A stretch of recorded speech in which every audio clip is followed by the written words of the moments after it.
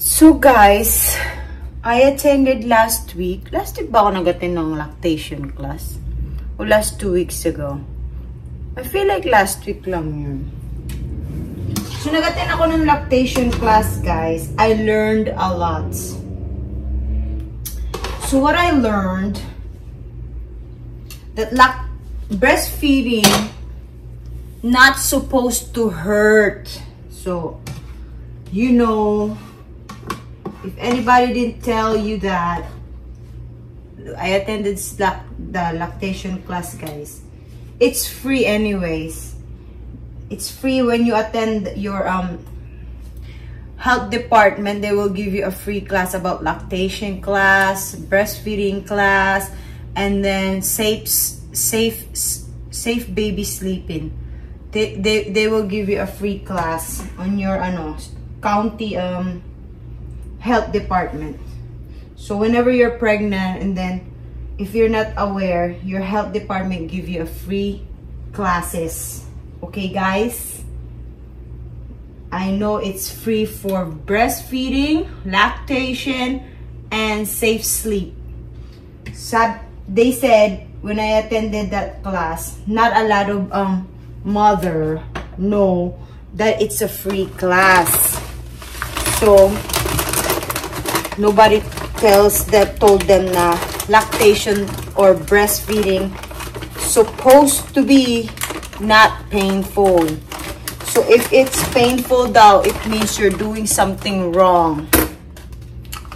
See, I learned because when I was in the Philippines, they always say, this is what they always say. Pag sinasabi ng mga parents, "Oh, sakit, it hurts." You know what the old people will say? Or the elderly. I don't want to say old people. Maybe a lot of people gonna be offended. So they said, "Oh, that's fine. That's normal because you still need to develop callus. Callus though, callus around your nipple, on your nipple. If you develop that, and then it will not be painful anymore." Well, that's a myth.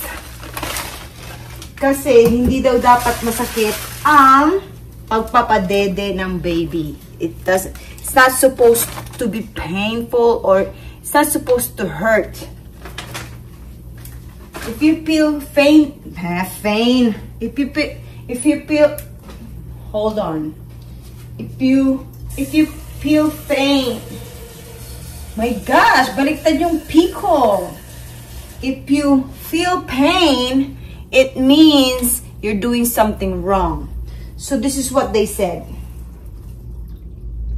This is what they told in the class. The baby's supposed to be like, the baby is like eating burger. So how you eat the burger, is that how supposed to be the baby to be breastfed?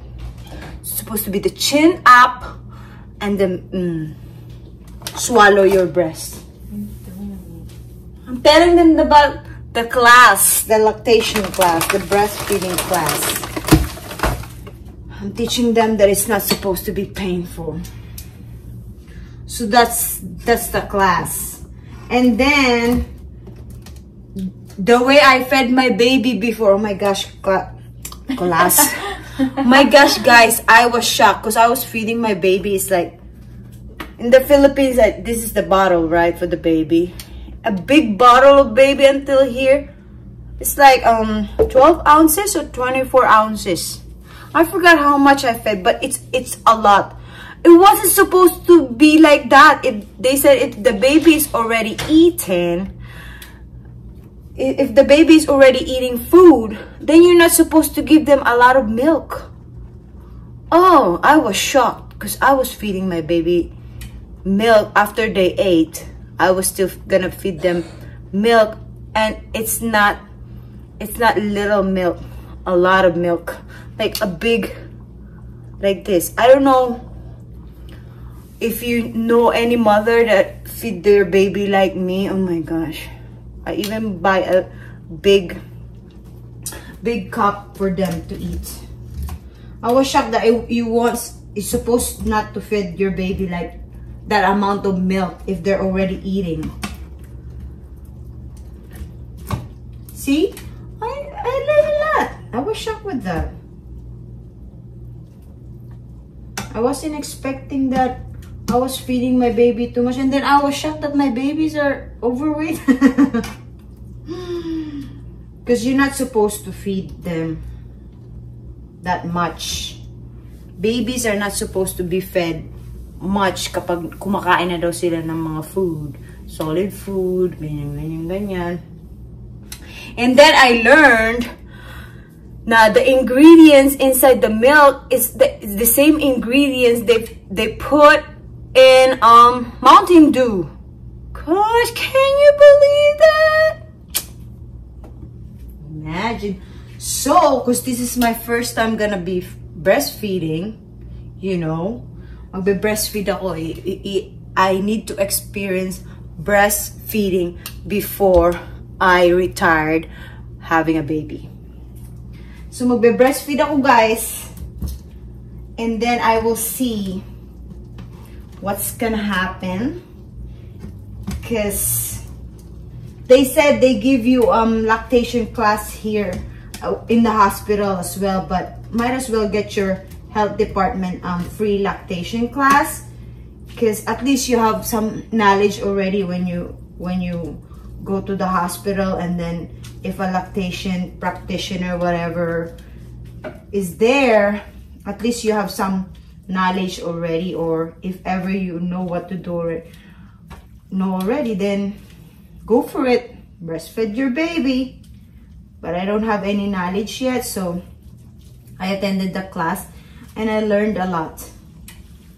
So might as well, if you're first time mother or first time to breastfeed your baby, might as well attend that class. You're gonna learn a lot. Dami ko nga natutunan eh. Grabe. Yung papakain ko pala sa baby is not right. I did a lot of, well, I have a grown people not telling me the right thing. So I was really shocked. Very, very shocked, guys. That I'm doing a lot of wrong thing. And then if you're a first time mom and then you don't know, and then you're giving them a formula, you're giving the same ingredients as you're giving as your Mountain Dew have. If you get what I mean. If you're drinking Mountain Dew, whatever is in that Mountain Dew is in the formula of baby formula. So you gotta learn. You have to learn that, okay? I'm just telling you some insight that I learned. So if you're planning to breastfeed, or it's not supposed to hurt, guys, and it's a free class on your health department, okay? So might as well take that opportunity. It's free. So I attended that class. Ang dami palang pa-perks pag buntis ka dito sa Amerika. Ang daming pa-perks. Ang daming libre. Sinabi sa akin, they told me that, oh, you're gonna get a manual breast pump in the hospital. They said, you better make sure you grab that. So, ni-remove ko na yan siya sa cart ko, yung manual breast pump. Kasi free daw yan sa hospital. So, I removed that. So, tapos, pag nag-attend ako ng safe sleeping class for 15 minutes, they gotta give you a free crib. Playpen. A free one. So, ni-remove ko na rin yung crib sa Amazon cart ko. Kasi, ba't pa ako bibili kung may free? Hindi ko naman gagamitin yung crib lagi. Gagamitin ko lang yan pag, tawag nito, pag matutulog na siya or andito ako sa sala, nagluluto. Siyempre, sa crib siya. So, tinanggal ko na yon. May crib na akong libre. May breast pump na akong libre. And then, they're gonna give you free pump. Your insurance will give you free breast pump. So, may free breast pump ako. And then, sa class, guys, so if you're having a hard time when it comes to like budgets on your pregnancy, if you qualified, they will give you this week budget. It's WIC. It's women. I forgot the meaning of that. I forgot the meaning, guys, but yeah, WIC benefits. So if you're pregnant and then if you qualified for that, you will get like a budget for your food. It's not really a good but you're gonna get free what do you call this, free fruits, free cereal, free milk. So if you're qualified, so ang daming pa perks niya, di ba? Oh, grab na. Why not? So kung nahihirapan kayo, that will help you. Kasi bibigyan nila kayo ng budget for food. So might as well grab it. Marami siya mga pa-perks. Tapos meron bibigyan, they will also give you like a budget of $25 for OTC, over the counter, so you can order whatever you wish, like diapers, nursing pads. You can order nipple cream. You can order everything that is over the counter that they covered, like even sunscreen, they're gonna cover you that, as long as it's just $25. Wipes. So grab it. I grab it. Green up ko yung $25. In-order ko na, guys, pa isa-isa. Nag-order na ako ng ano ba yun? Wipes. Nag-order ako ng size 1 diaper. Wala. Sila, out of stock. But if you wanna order, isisend nila yan. Isisend nila kasi libre yan. $25 over the counter. So, kung ano nyo, i-grab nyo na while you can. Yan ang sabi sa akin ng insurance ko. Sabi niya, you have to take advantage of what are there already. It's all free. If you don't know that, grab it. Siyempre ako, hindi ko naman alam na free. Kaya hindi ko yun free. So, free pala. Yung insurance ko, siya na yung nag-contact sa akin. Kasi parang nararamdaman niya, parang wala tong planong i-avail tong mga free. Kinuntak niya ako. Tinawagan niya. So, sabi na, you know that you have this and that and that, and you can attend classes like this, like that. It's like, oh, I didn't know. It's like, oh, kasi this is my first time getting pregnant here in America. This is gonna be my first baby I'm gonna deliver here in America. I don't know anything. So I mean, you're gonna get a free pump. So you just have to get your doctor's referral. Then you're gonna get a free pump, breast pump. Pagdating ko ron, dami pa palang free. Diba? Tapos meron sila ditong, guys, community. Nung nag-attend ako ng class, yung mga moms, they give away their, yung used, ng mga baby nila na napagliitan ng mga damit, binibigay nila. Nasasay na lang kung i-grab mo kung ano yung mga kailangan mo.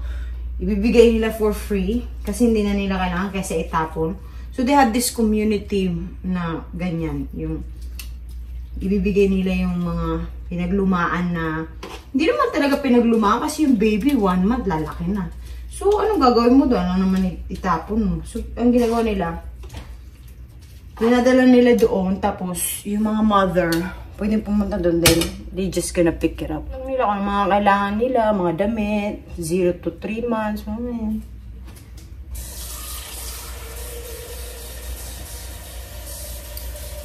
So, ang dami pa perks pag buntis ka dito sa Amerika. Daming pa perks.